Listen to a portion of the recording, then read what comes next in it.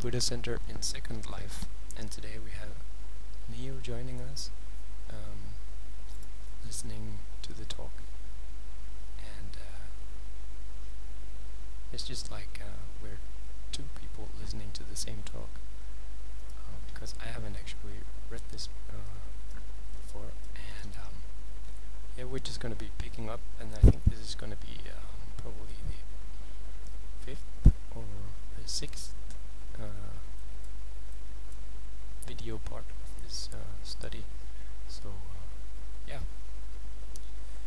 and before we start reading, we're just gonna pay homage to the Buddha. Namo tassa bhagavato arahato samma sambuddhassa. Homage to the Blessed One, the Worthy One, and the rightly self-awakened one. Okay, and we're still studying the text or the talk given by the Venerable Mahasi Sayadaw. Let me just remind myself where this was given.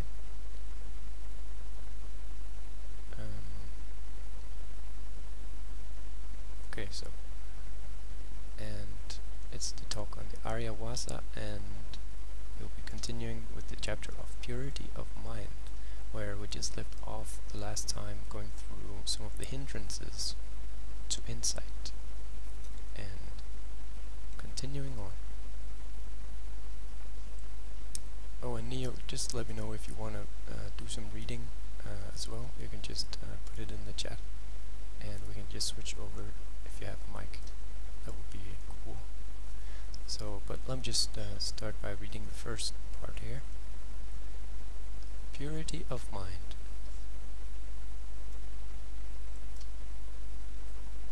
There is still much to be said about the hindrances, nivarana, to enlightenment. In short, the yogi should note the 5 hindrances when they arise and eliminate them.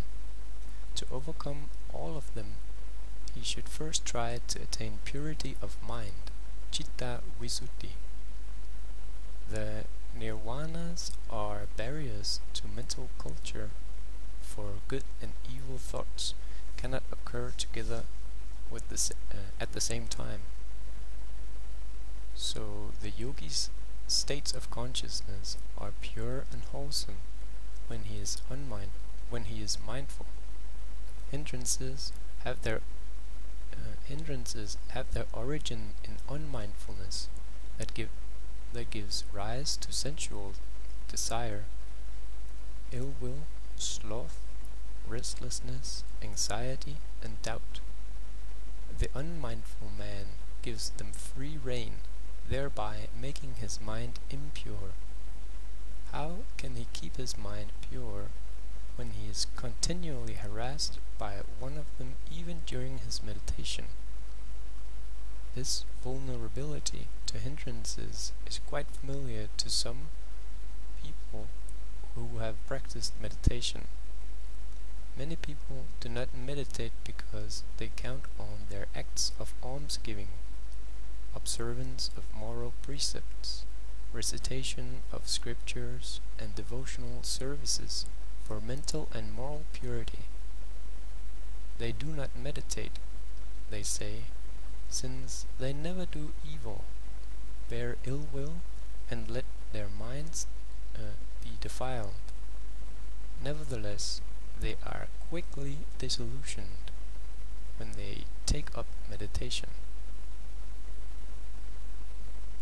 Okay, Neo, and just let me know if you want to take a lump of reading. Continuing on. I remember the experiences of a woman who once practiced mindfulness under my guidance. I gave her the usual instructions,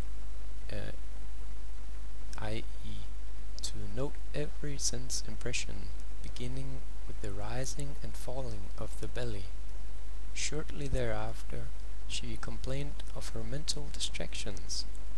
She said that at home her mind did not give her any trouble, but that since the day she started meditating, she had had much trouble coping with its impurities.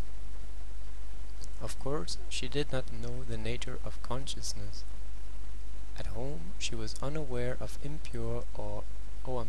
At home, she was unaware of pure or impure thoughts because of her unmindfulness. She harbored the delusion that her mind was pure, but in reality she had no idea about its moral character. Consider, for example, a piece of cloth used in the kitchen and stained with all kinds of dirt. It does not make any difference if we soil it any further. Similarly, the ordinary man defiled with inner impurities is unconscious of their impact on him, for as an absent-minded man, he is not trying to make his mind pure. It is only mindful introspection that makes us immediately conscious of ill will, sensual desire, frustration, and so forth, that otherwise would have escaped our attention. Awareness of one's defilements is then no less palpable than that of a stain on a lily-white handkerchief. Gold is always attractive by itself, but it reveals its true quality only when tested by means of a touchstone. Likewise, our inner impurities come to light only in meditation, and as every yogi knows from experience, it is only through mindfulness that we can effectively purge ourselves of these impurities, for the stream of consciousness is always clear in a mindful person who is immune to all kinds of mental impurity. This state of pure consciousness is called citta visuddhi in Pali. Some people who do not know its nature believe that it is accessible only to the jhanic, entranced yogis. But this jhana-induced mental purity rests on the uninterrupted duration of jhanic trance, whereas the other kind of mental purity is born of insight knowledge, vipassana jnana. Both states of pure consciousness are devoid of hindrances.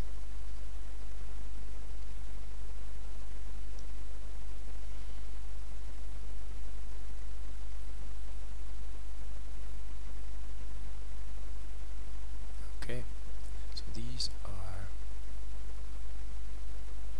jhanas, either based off what we know as concentration or insights. Okay, and so the next chapter, or the next part of the text, is on the distinction between mind and body. And let me just see, we are... Okay, so we're only 8 minutes into the talk. And let me just qualify that by, if you have to go anywhere near, you can just get up and you can catch up with the recording, where I'm probably going to be reading on for at least half an hour. But yeah, very happy to have you here. Okay, going back here to the text.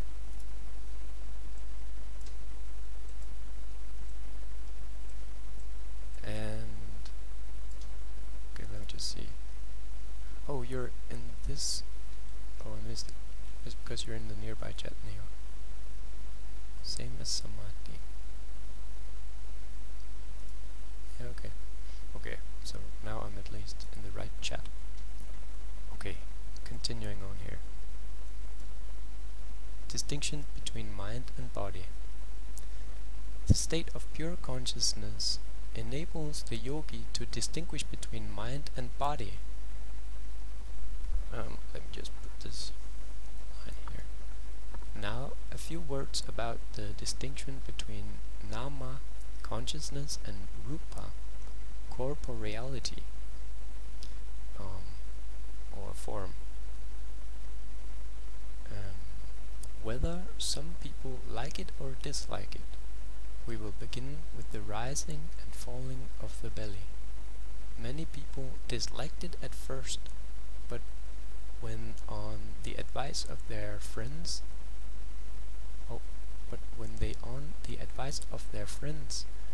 they tried it, they found our method quite satisfying. So much so that they even blamed those whose criticism has misled them before. Okay. So yeah, this is definitely a technique which is praiseworthy and completely blameless. Indeed. We can understand how that could happen. I'm sorry. Continuing with the text.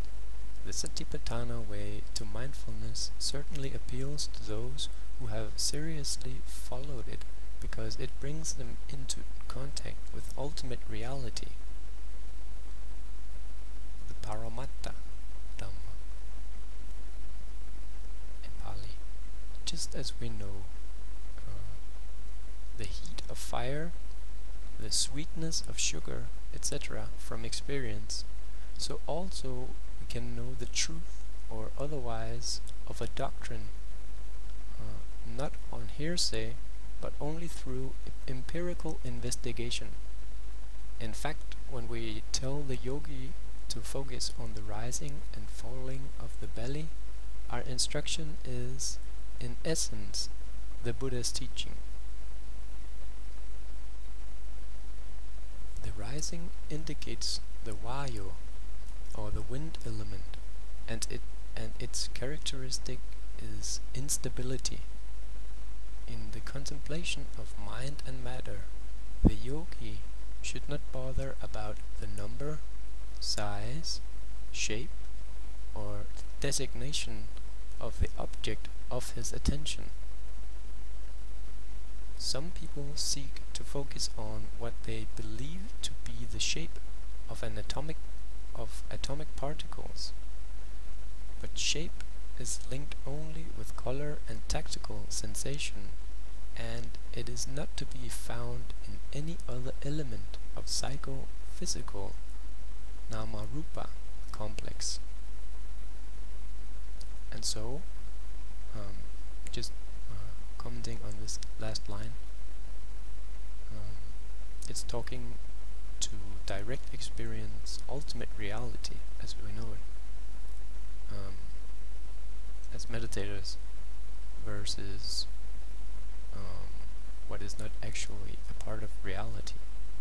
Okay, continuing on. Again, how can it be possible for the yogi to observe sound, smell, or taste atomically? Even if material objects may lend themselves to atomic analysis, the same cannot be said of mind and its elements such as greed, anger, etc.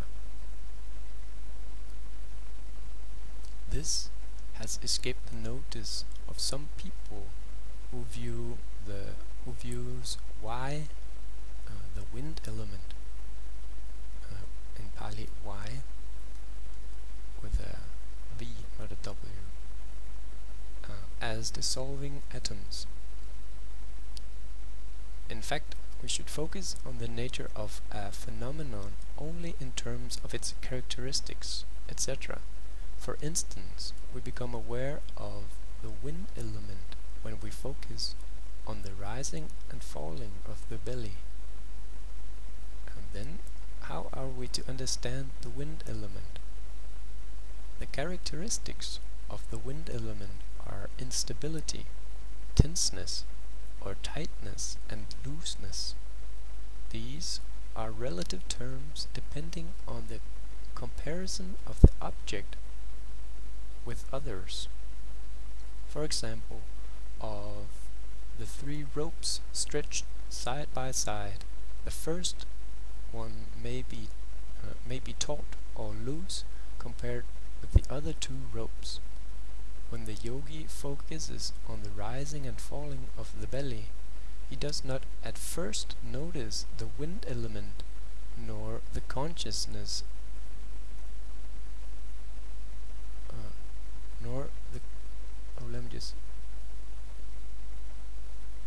he does not at first notice the wind element, nor the, let me just make sure I'm not jumping in the text. Okay, I guess I have to zoom a little bit.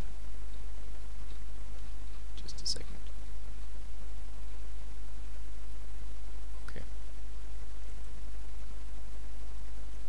So, when the yogi focuses on the rising and falling of the belly, he does not at first notice the wind element, nor the distinction between mind and matter.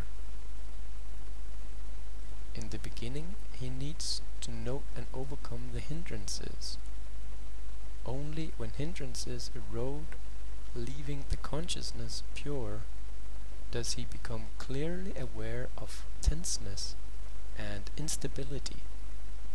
Inclining, bending, leaning, moving, walking, etc.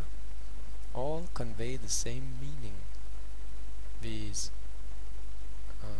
Motion, which is the function, rasa, of the wind element, the vayu dhatu. Vayu means wind, which moves from one place to another when it is strong. At other times it remains quiet and tense. This function of the wind element is familiar to the yogi who contemplates the rising and falling of the belly. He is quite aware of the gradual movement outward during the rising and inward during the falling. The resulting phenomenon, pachupatana, of the wind element is its propulsion in the direction determined by its tendency. In case of voluntary actions such as bending or stretching the hand, the direction depends on the inclination of the mind. In bending and stretching, there is the inward and outward propulsion. In walking, we feel being pulled forward or backward. This kind of feeling is apparent too in the rising and falling. It is in fact the resulting phenomenon of the wind element in the form of earnest wish or tendency, abhinihara pachupatana.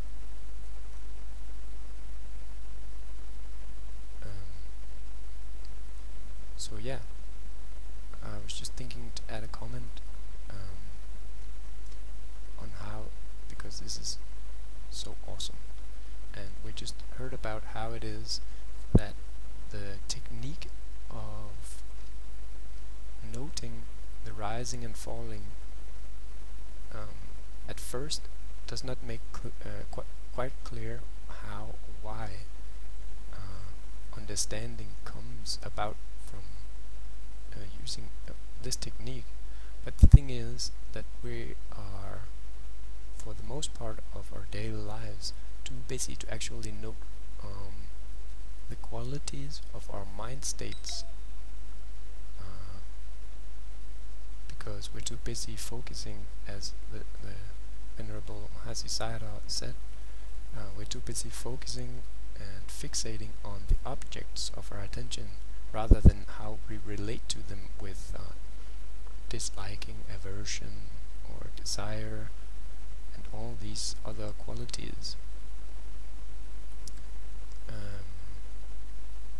And so here we're just catching up how we're actually going to be studying into how we can realize the difference between nama and rupa, usually known as body and mind, or naming and forming. And so, just with a little catch up here, let's just continue with the text, and let me just see the chat. Hi, Saw you earlier on the Buddha Center. Did you come in for a talk? Okay, I think we're gonna have to wait. I don't know. Okay, I'm sorry. Continuing in the text. The resulting phenomenon is any impression that occurs to the mind when we think of something. Thus, when the yogi notes the rising and falling of the belly, he sees the wind element behind it in terms of its characteristic, function, and resulting phenomena. At the same time, there may arise unpleasant sensations like heat, cramp, pain in the body, etc. In this connection, the Buddha says, the monk is aware of disagreeable feelings even as he experiences them.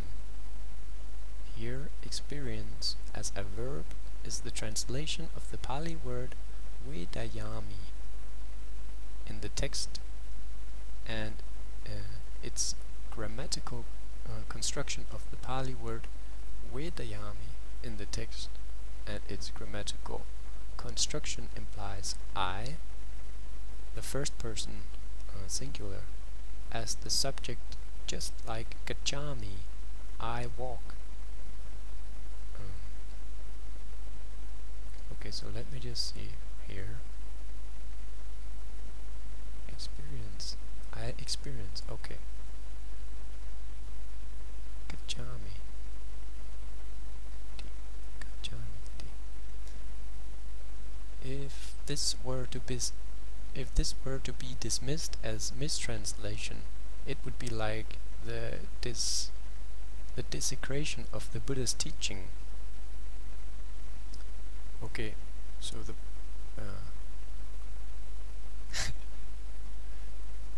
the lesson on grammar here, which is indeed very important, is that when we say I experience, it is not important that there is an I. It is from the viewpoint of the first person in singular. So gachamiti, say I, or when we say I go to the Buddha for refuge, we say I go, and in translating from Pali, going to the use of going in Pali would be I go in one word, I guess, and so that's what the explanation here actually is. Okay, so let's see if we're going to hear more comment on this. Reading on. Myanmar people do not say I experience heat. Instead they say it is hot. So our yogi is instructed to make a mental note of the specific sensation that he has. It is hot, it is cold, it is painful, and so forth. The unpleasant feeling has the characteristic of pain or suffering. Its function is to depress the spirit, as is evident in sickness, and its resulting phenomenon is irritating sensation in the body, starting from experiencing heat as a fever, for example. Thus, the yogi understands unpleasant feelings in terms of its characteristic, function, and resulting phenomenon.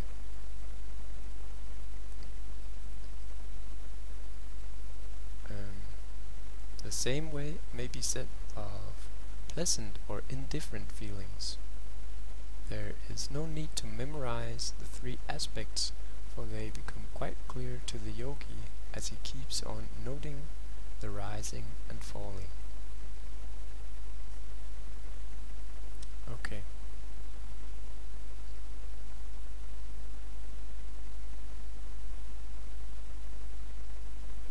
That's interesting. Grammatically, but it is, I mean, this is so important. So I'm just going to read this again for myself. Myanmar people do not say, I experience heat. Instead say, it is hot. And whereas in Pali, which is the language of the Buddha, Gautama, they would say, I experience heat. As in, Gacchami. Yes, Neo, as you were saying in the chat. So just Vedana. So that would be like, when Myanmar people feel joy, they don't say, oh, I'm so or happy. They don't say, I'm happy, or I feel happy. They just say, maybe they say, happiness has arisen.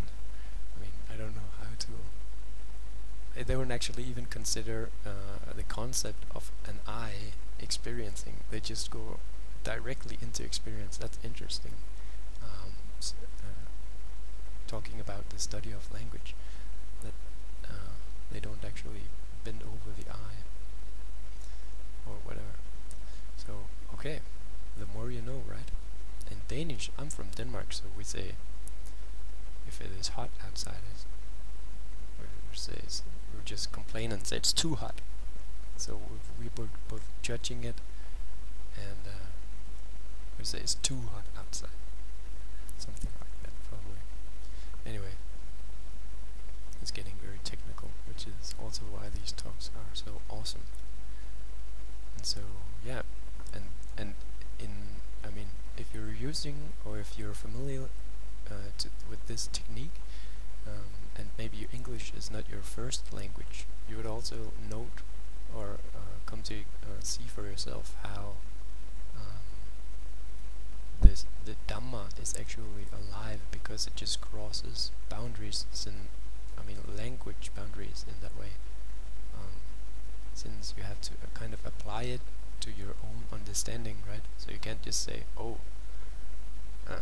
we can just write the Dhamma down on a piece of paper, and anybody could come and check if it is right or wrong, because there's just one way it is, right? But it's not like that. The Dhamma is dynamic and it's alive, and you can't actually,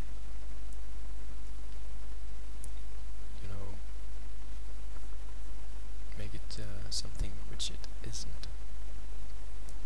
So it's interesting how it crosses these boundaries seemingly easy for ardent meditators. Okay, and the next chapter here is the nature of consciousness, and we're just about a half an hour in.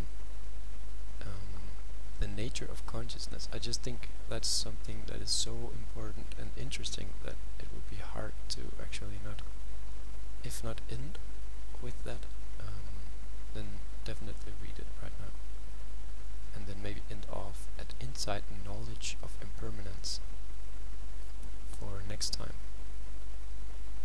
Okay, so that's what we're gonna do, and yeah, it's not too long. So let's continue on in the text. And Neo, let me just ask you if you have any questions or comments. I see you in the chat there.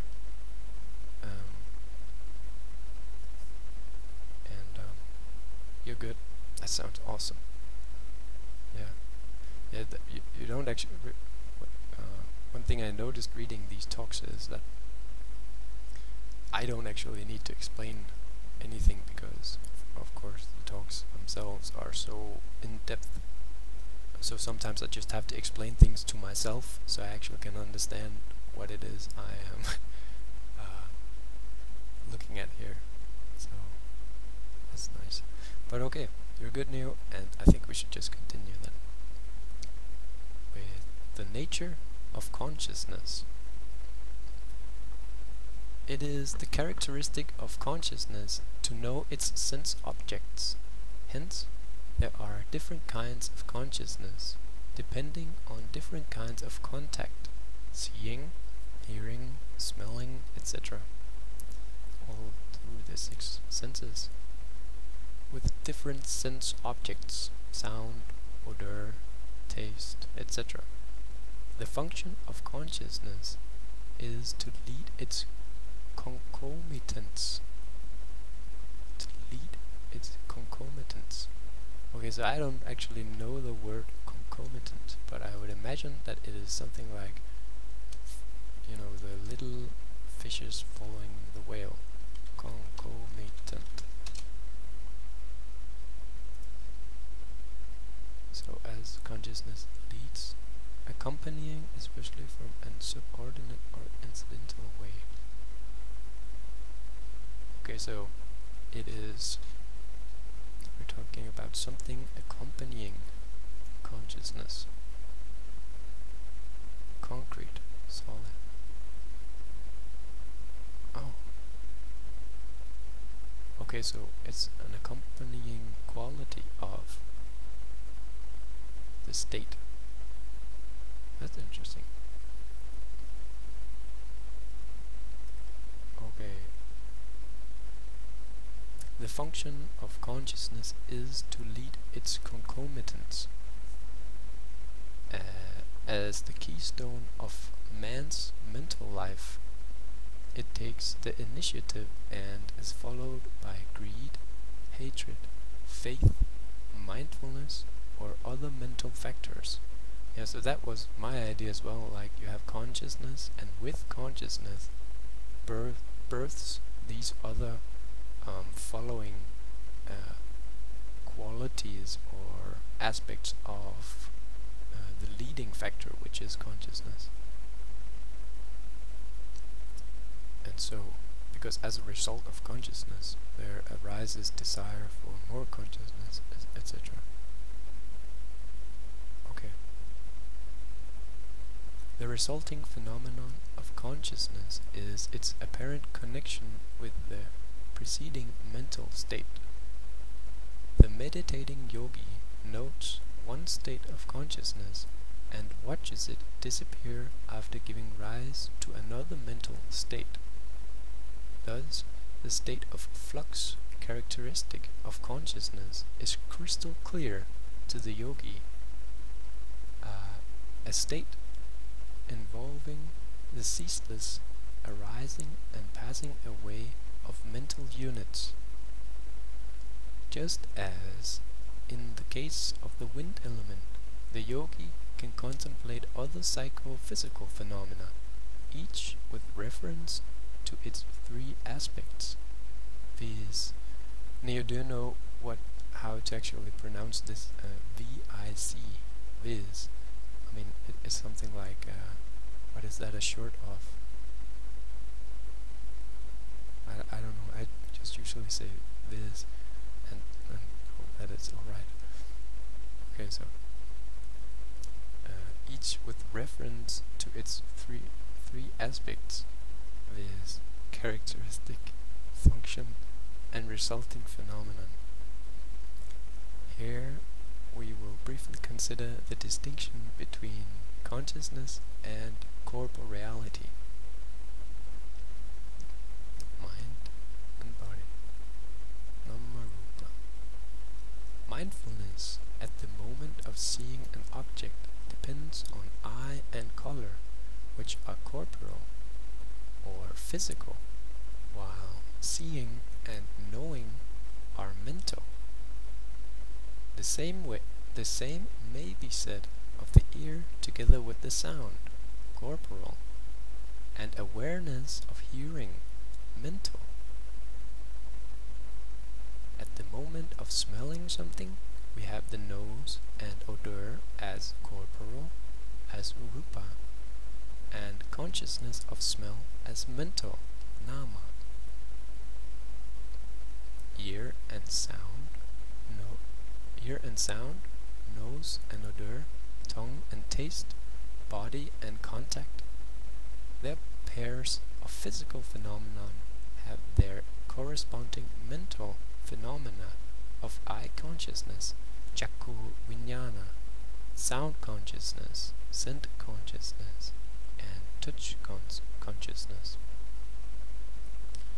The scope of touch consciousness is very wide. It arises in every part of the body and is linked with bending, stretching, moving, or walking. So, when the yogi is mindful at the moment of bending his hand, his hand, I think it's supposed to say, the bending is corporal and the awareness is mental. The stretching of the hand causing tenseness and movement is corporal, while the knowing is mental. The rising and falling of the belly too indicates the two aspects of life, namely mind and matter. In taking a step, the feeling of lightness as the yogi raises his foot indicates tejo, heat, the heat element. Tejo dhatu. Tenseness and motion as he puts the foot forward to point to the vayu, wind elements.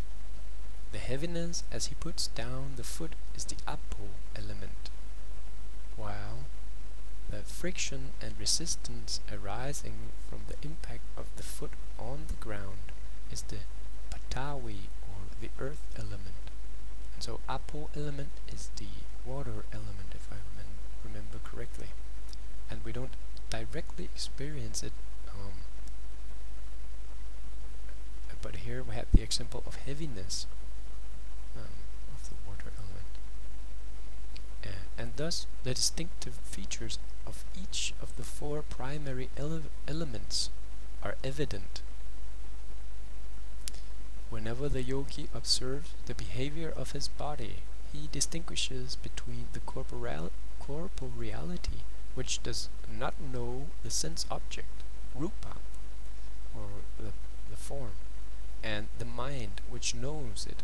So, just adding a comment, we have rupa, the form, which knows nothing. It's just like a stone.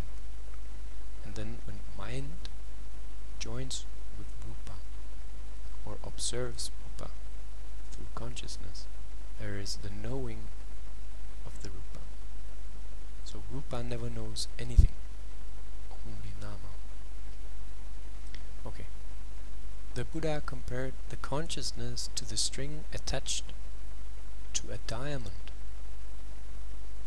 Just as a man with clear eyesight sees the string clearly apart from the diamond, so also the yogi differentiates definitely the consciousness from corporeality.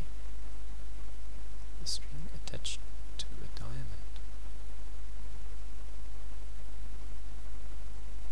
Okay. Later on, as concentration develops, the yogi becomes aware of the distinction between cause and effect in the process of mindfulness. In the beginning, it takes some effort to note the bending or stretching of the hand. In due course, he learns to note the desire to stretch or bend.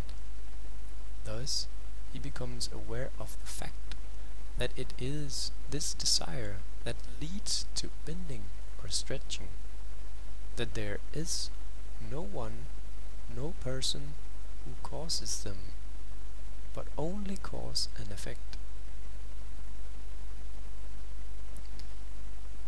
When we do the bending and stretching, we do not notice the desire to do so, because we do not have the habit of mindfulness and concentration. A yogi who has acquired this habit is aware of it spontaneously. It is only a matter of a few days' steadfast practice and effort to be familiar with the nature of consciousness. As he notes, seeing or hearing something, the yogi realizes that the former occurs because of eye and color, or that the latter is due to ear and sound. In short, though the practice of mindfulness, I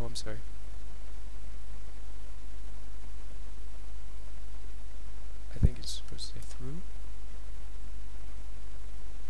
In short, through the practice of mindfulness, the yogi becomes well aware of the cause and effect relationship between mind and body. This is called paccaya parikana jnana. Okay, so that was a hard word. So let's just see. In short, through the practice of mindfulness, the yogi becomes well aware of the cause and effect relationship between mind and body. So the relationship between mind and body is called paccaya parikana. Paccaya parikana in Pali. And so with that, we're ending off here the next episode in the video series of the Ariyāvāsa study, the talk given by the Venerable Mahasi Sayadaw. And for the next episode, we're going to be starting off with the next chapter, which is Insight Knowledge of Impermanence. And so I would like to thank you very much for taking the time to listen, and let's just thank Neo very much for joining us today. That was very, very cool. Thank you, Neo. And let me just as well get a chance to pay my respects to the triple gem, the Buddha and the Dhamma and the Sangha. And so, Neo, let me just make sure you don't have any question or anything to add before I turn off the recording. Otherwise, I think we should just finish off by paying our respects to the Buddha again, as we did in the beginning, and then I will end the video stream. So, okay, seems fine. So let me just pay my respects as well under the Bodhi tree here, and thank you, and make sure to check up on the next video. Sadhu. Namo tassa bhagavato arahato samma sambuddhassa. And may you find true peace, happiness, and freedom from suffering. Thank you. And thank you, Neo.